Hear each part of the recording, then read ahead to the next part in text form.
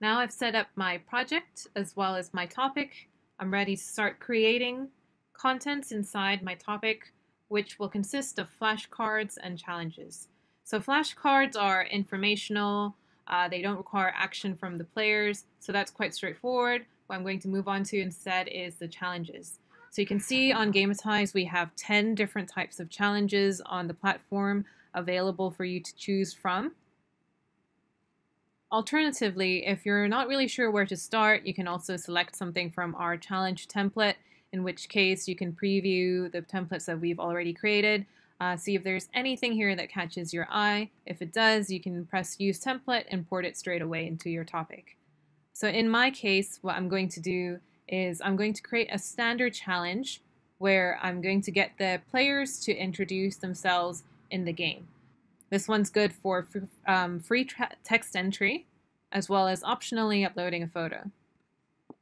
So when you start creating a challenge, you can see the very first part is very similar to a topic project where it asks you to create an image, title, and description. So I'll just do that now. All right, so I've finished creating my challenge image, title, and description. Now I'm going to move on to the points settings.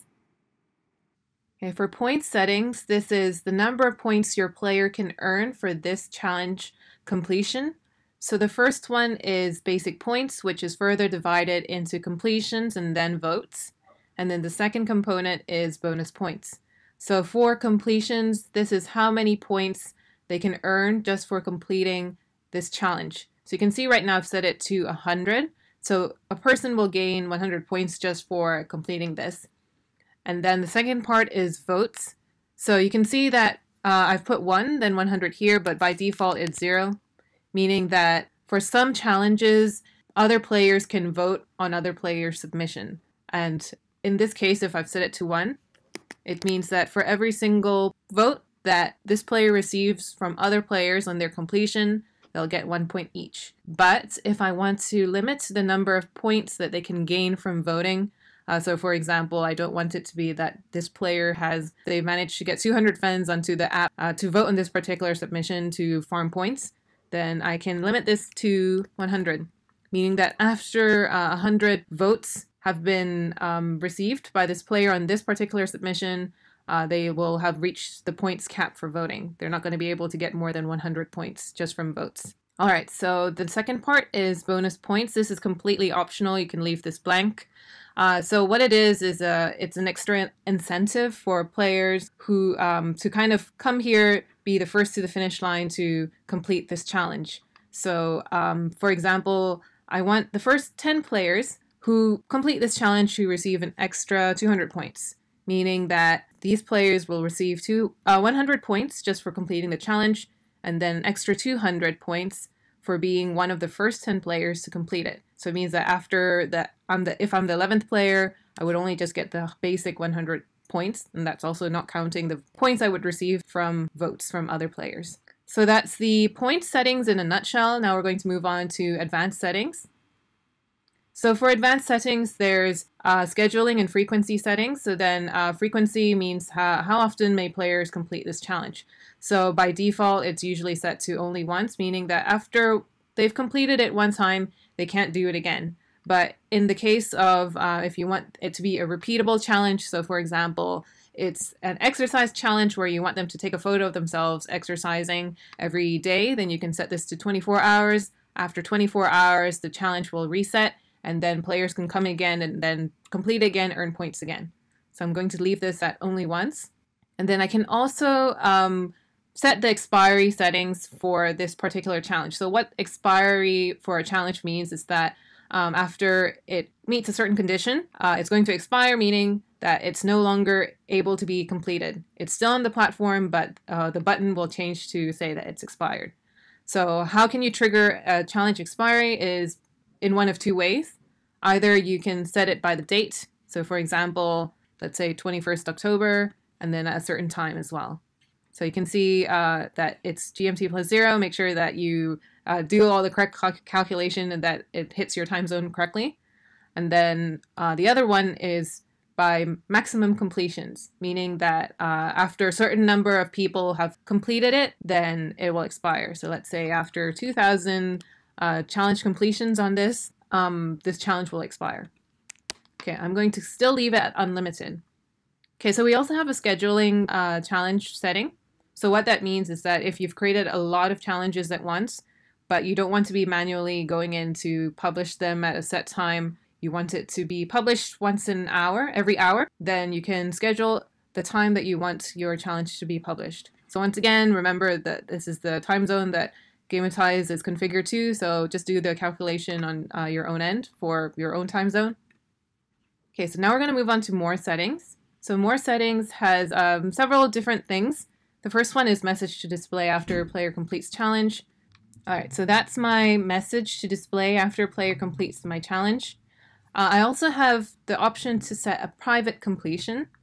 So what private completions are is it will make the contents of player completions hidden to others. So for example, if I have set a challenge where I ask players to rate other players in their game, maybe I don't want other players to be looking in and seeing what's their opinion of other players. So in which case I can keep that private, meaning that, for example, it will show Prapim has submitted something, but other players won't be able to see what I wrote. But I'm going to keep this public because I don't mind other players seeing the submissions by others. I won't go through admin-only completions. That one is a setting that I can cover in a later video. And then I can also tick to send notifications via email or notification. So this, of course, assumes that your game is already live and you're adding new content. Since my game is not even live yet, this is not going to make any difference. So I'm going to just keep this unchecked for now. So I also have the option to lock this challenge. So you can allow your players to unlock this challenge only when they've met a rule.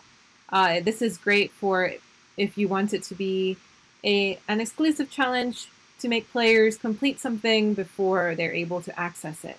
So if I tick this, make this locked, the platform will ask me to set a rule for unlocking this challenge.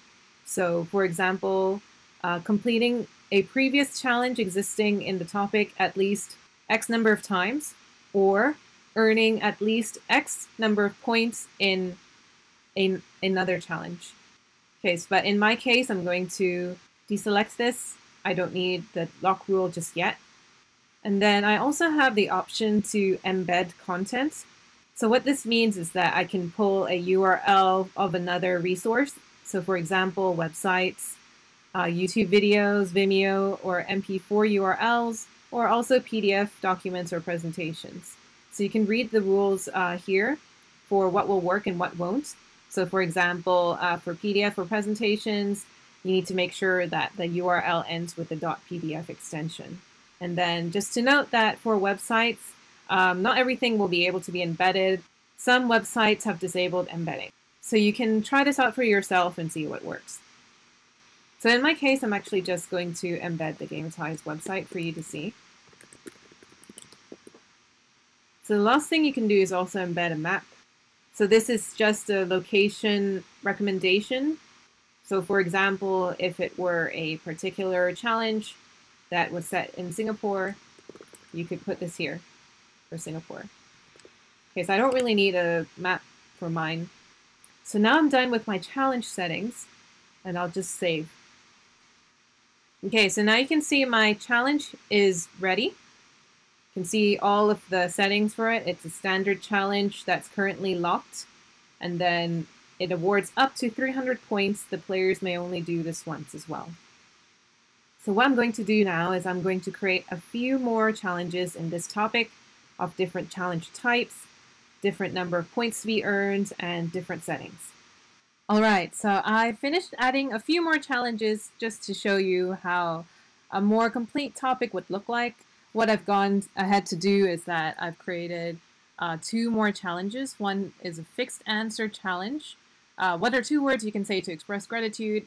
So in this case, the player has to input the exact answer, which is thank you, and then they'll get the points. And then I've also created a photo challenge where I'm asking the player to upload a photo of themselves striking a charismatic pose. And then you can see in this case that I've made these locked. So they have to complete Hello, Tell Us About Yourself, which is the first challenge we created, and then they'll be able to unlock these 2 challenges below.